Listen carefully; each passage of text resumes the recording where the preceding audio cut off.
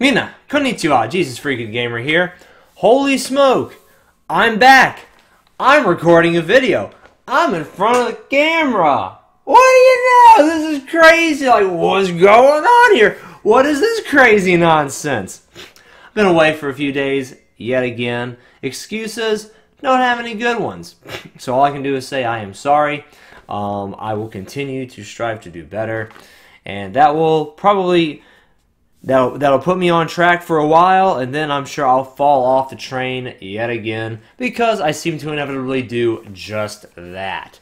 So please forgive me, and please have grace on me. Gomen nasai deshita. And if you won't forgive me, well, that makes me kind of sad. But totally your call. And since I keep on failing, I can kind of understand why you would. Anyway, on to the message. This is a Bible message video, so let's do some Bible here. Coming at you with Psalm 80, and I'm going to start at verse 1.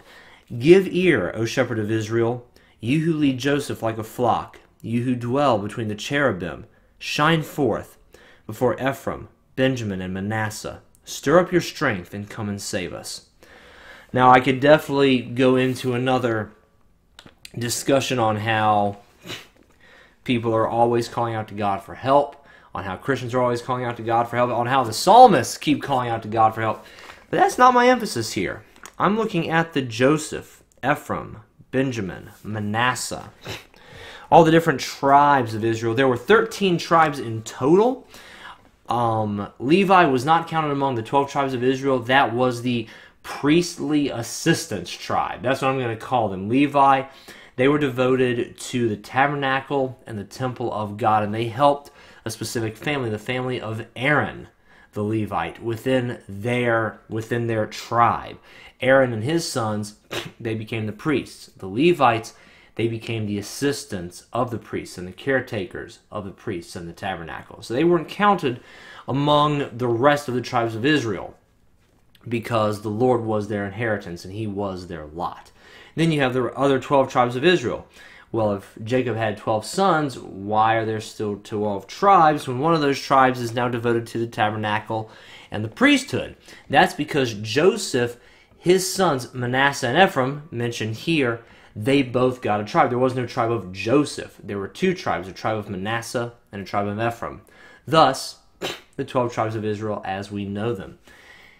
And while it's not an exact parallel, what that reminded me of today was how the Christian church has so many different denominations. I'm non-denominational, that sounds incredibly non-committal. I guess if you were to nail me to a camp, charismatic would be the most accurate of the camps I fall into. And most charismatic churches are non-denominational by nature. But that does include a belief in the gifts of the Spirit today. It usually, as far as the governance of the church, pretty much the pastor is in charge of the church that I go to. He has a board of elders to help keep him accountable as far as fiscally and as far as some of the other activities of the church. But the pastor has much more of a free reign, whereas there are other denominations where it's ruled from the top down, maybe kind of like archbishop, bishop, and then you go down the line. Some churches are ruled more like by a democratic vote. The Baptist church that I was saved in, the deacons, the pastor got one vote, the rest of the deacons got a vote, and in many, many cases, the entire congregation would vote on it in a Wednesday night business meeting.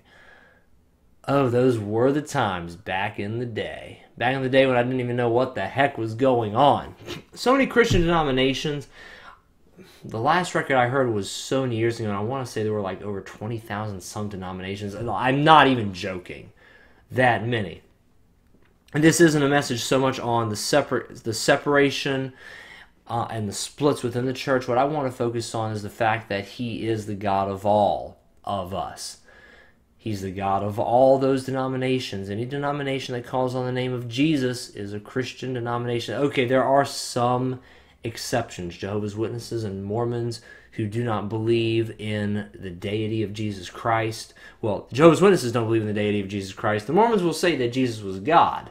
And they'll also say that all of us, if we follow their rules correctly, will one day ourselves become gods like Him.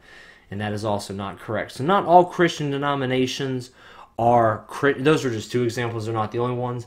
Not all Christian denominations are actually Christian, but a very good number of them who believe that Jesus is God. It's salvation by the grace that God, Jesus Christ, showed us on the cross and then rose again 3 days later. A lot of these denominations are Christians. A lot of these denominations are saved. And that's something I wanted to really bring attention to, because sometimes we kind of lose sight of that. We focus on our group, on the people who believe the same way we do. I just want us to keep an open mind that God wants to save all of us. And indeed, He will save every single person who calls out to His name.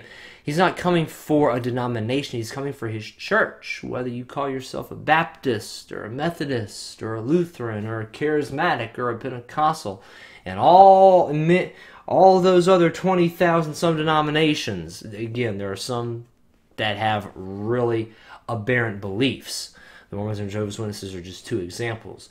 But God wants to call upon and save all of them, all these people. And those who have accepted Jesus as Lord and Savior, He is their God. He is their Lord and Savior. We need to remember, in the middle of all the different tribes that we have, we are indeed one nation of God.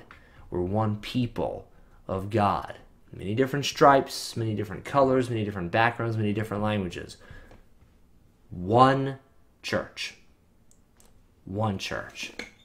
And I want to emphasize that for this video. And hopefully this video will mark the beginning of me, again, being on this every day, putting out one video game video and one preaching video every single day like I had been doing and should be doing, and just messed up the last several days. Once again, I apologize for that. I'm going to try to get back on the ball. Guys, thank you very much for watching this episode, especially for those of you who made it all the way to the very end. I love you very much, and God bless.